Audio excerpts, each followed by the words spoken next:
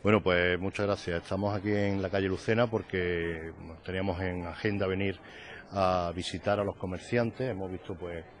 una buena parte de los comerciantes, nos quedan algunos, para pues hablar, conocer y saber pues sus impresiones, conocer sus impresiones sobre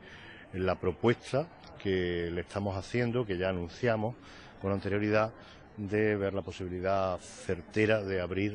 la calle Lucena al tráfico rodado, compatibilizando el uso peatonal de la calle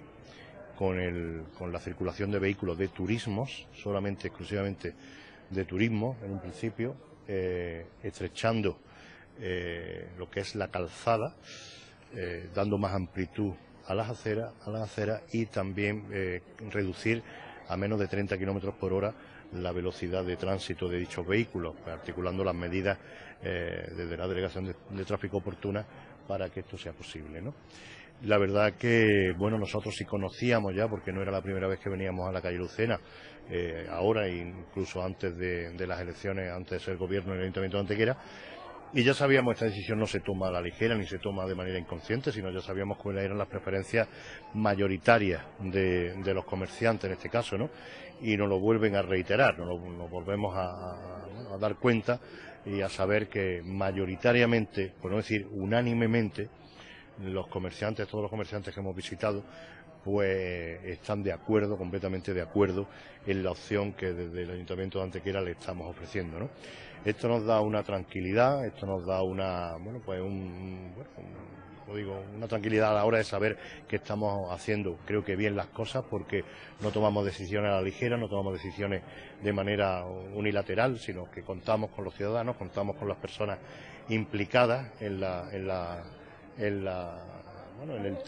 vida diaria y en el devenir diario de esta calle, ¿no?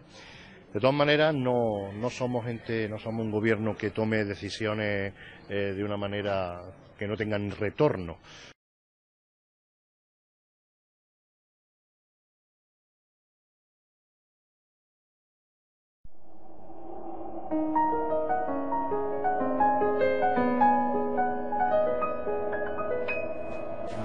El inicio de los presupuestos participativos en Antequera y sus anejos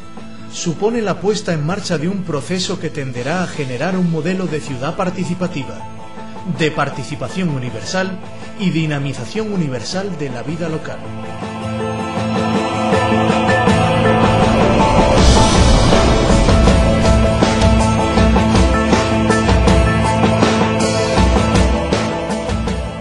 Se ha tratado de construir un grupo abierto, de carácter horizontal, donde las asociaciones de vecinos, colectivos, sectores sociales locales y grupos políticos proponen, reflexionan, imaginan, delimitan, regulan y reglamentan los presupuestos participativos,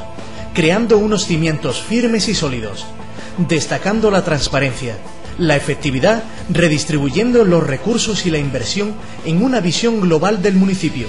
generando una mayor confianza ciudadana-ayuntamiento.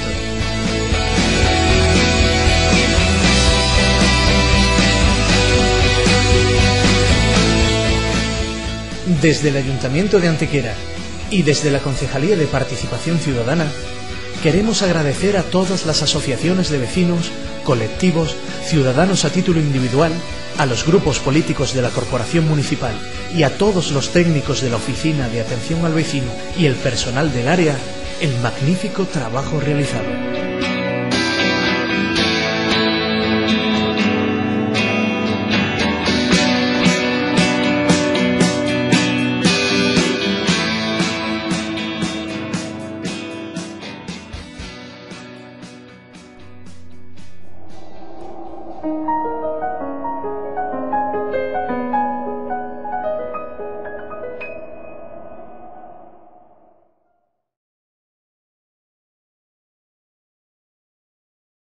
Sino que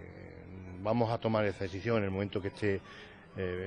arreglado y hayamos visto cuál es el fallo del semáforo último de la estrella, a ver si el problema es de acometida eléctrica, si es fallo electrónica, estamos ahí viendo a ver por qué no funciona correctamente, y en el momento que esté ese semáforo en funcionamiento, pues daremos las órdenes oportunas para hacer lo que estoy diciendo. Y ver qué pasa, es decir, vamos a ver, después vendremos, evaluaremos haremos una evaluación, como digo, con los propios comerciantes. Seguiremos muy de cerca el devenir de la calle y su tránsito y su vida diaria con esa compatibilización entre coches a reducida velocidad y peatones, y también, por supuesto, dar una solución a las calles adyacentes, que son una de las quejas mayores que tienen los ciudadanos, ¿no? Nos hemos dado cuenta, y así lo conocemos, que una calle como puede ser la calle Medidor, la calle Garzón Carrión, en el momento que se corta y se cierra, se convierte directamente en un callejón, en el cual la suciedad, en el cual las pintadas, en el cual pues las deposiciones de animales domésticos pues está a la orden del día, pues no sé por qué, porque se toma a los ciudadanos, una calle que no hay tránsito de nada, se convierte en un callejón y se producen acciones que no son recomendables. Los vecinos obviamente tienen esa queja y estamos completamente seguros que si vuelven otra vez a la actividad normal que tenían antes, pues esta calle va a tomar su sentido que tenía, que es pues de una calle que está abierta a cocheras, una calle adyacente y periférica del centro comercial, que da un uso residencial muy bueno y de cochera, como digo, y de garaje para los pisos, y seguro que vamos a tener